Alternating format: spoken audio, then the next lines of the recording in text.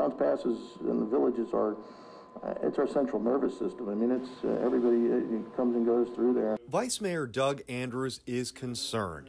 He understands the sand migrating into Johns Pass is not only choking the channel, it's choking the boardwalk businesses.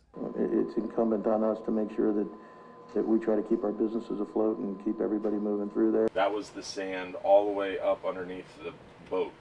We first introduced you to Captain Dylan Hubbard last week. His family's marina has been in Johns Pass for decades. He tells 8 on Your Side he is hopeful this dialogue will lead to a resolution. Every day we get a little bit more momentum, more eyeballs on the new website, SaveJohnsPass.com, more people signing up, begging for more information and how to join the movement. The quick fix would be dredging the area again, but the sand will eventually come back. The longer term and more expensive solution would be extending the jetty. And if the bust for businesses isn't enough, the added sand is also creating for dangerous currents for anyone in the water there. Johns Pass is now taken over as the #1 water rescue location in the county, so it's an issue.